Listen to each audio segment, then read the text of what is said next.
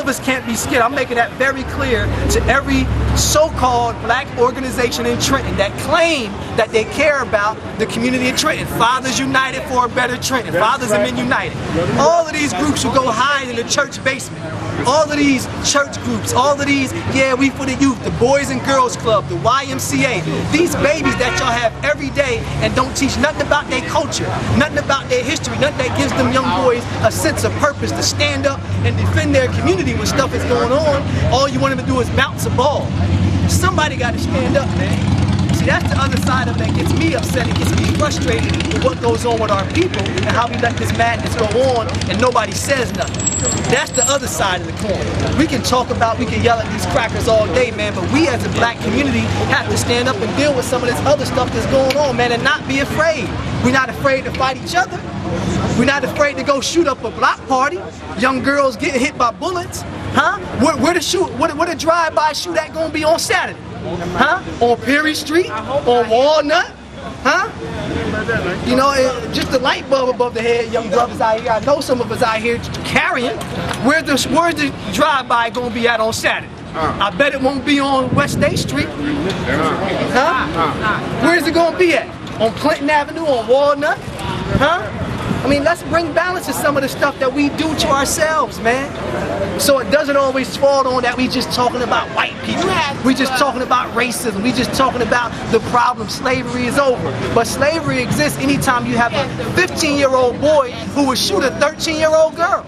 A 17-year-old boy who would stab his pregnant girlfriend in Dolly Homes. Anytime you have that kind of things happening with our own people, you still have a mind of racism and white supremacy. It does exist. We cannot think that because we have a black face that represents global white supremacy. We do have a black face in the White House. You know, praise to him and his family. He's doing an okay job, but he still represents global white supremacy and domination and racism. And he should be here today too.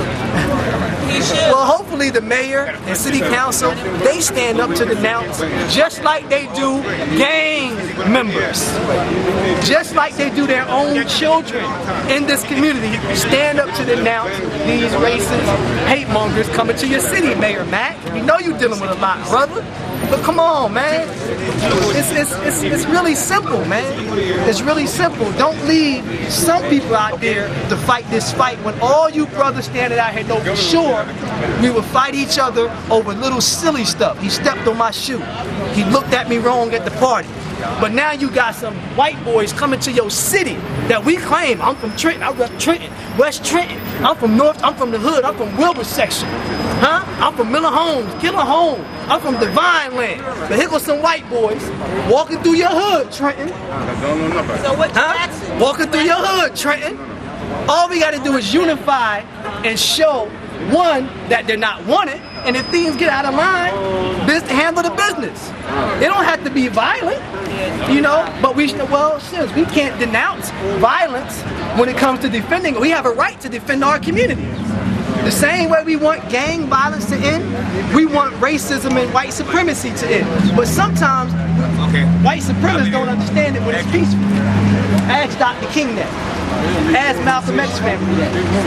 Ask all the young people who had their heads knocked open when they wanted peace and freedom and justice down in Alabama and on the Edmund Pettus Bridge trying to get peace and justice. So they're not coming to fight. We're not sure. Because this particular group, these are not just the average nights. Everywhere they go. The police lady over there said they was the worst ones coming. They're the worst ones. Everywhere they go, violence follows them. And everywhere why would they let them come and have their protest out here like that? Because they got some uncles that work in the state house and said, come on out here and talk this stuff you want to talk. I don't understand. Well, that's the time to live. They might as well let us go to our schools and teach our kids. Well, they might as well. Well, honestly, they're already in your school. They're already teaching you. I know. That's why we killing each other and we won't say nothing. They walked in my house. They walked in my house September 2nd, 2009. somebody took my kids because I'm a grateful, recovering addict. There you go. And took my kids. There you go. That's and I ain't get them back yet. That's from white diapers. supremacy. From diapers. And I don't use drugs. That's white I'm supremacy. working. And that's gave my racism. husband a heart attack and everything. And still got my kids moving back. That's white supremacy and racism. Death to politics. Death to white supremacy. Keeping holding my babies in a foster home. It's white. Holding my kids in a foster home for what? It's white supremacy when you have I take care of the whole a community. downtown area that only sees the amount of police during the time when white state workers walk through downtown. Now, we can easily throw that off to the side. But when I pulled up, as I do most of the time down here between 11:30 and 4:30, you see more police that harass black people on the bus stop. They take out benches from downtown. This is downtown. Why would you take benches from the downtown area that black people sit on every day?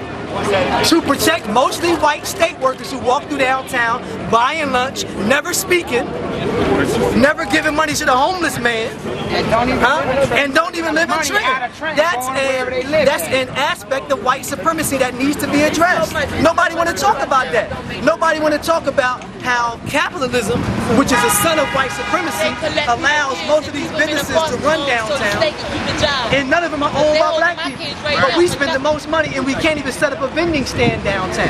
Because of an ordinance from 25 years ago. Let me shake your hand, brother. I'll be here too. I'll be here. Yeah, come on out Saturday, sis. Oh, my great. You know, somebody got to speak these things, Alex Zidane. I know it sounds, they just running their mouth. But you work for the media. You work for the media. You can't tell me that the media, in its very own way, expresses white supremacy and racism in its own way. It does. It projects a story of black on black crime and minimizes when a white man in Princeton or West Windsor murders his wife. You know, he's still a businessman.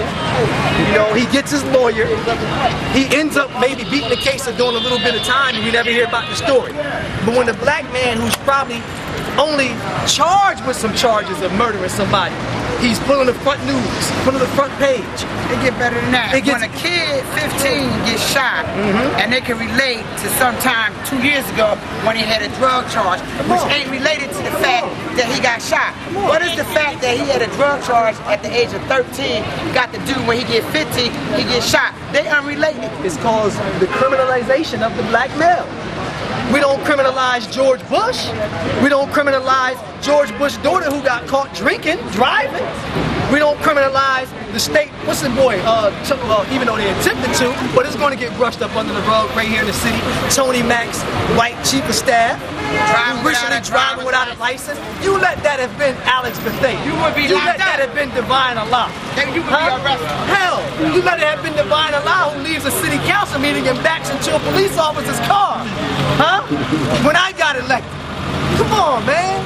We project it when it's somebody black, it's white supremacy. And I'm not saying that this white woman is white supremacist or racist. I'm not saying you, Alex Zidane, but you can't tell me that the people who are in some boardroom right now saying, Barack Obama, let's go over there and push a button that can drop bombs on innocent men, women, and children. Global white supremacy, and you can't tell me that's not white supremacy, man. You can't tell me white supremacy is not in these schools where little black boys are told, you won't make it as a lawyer like they told Malcolm X. Won't you just be a carpenter? You can't tell me that every time we go to school, it's better that I go learn a sport.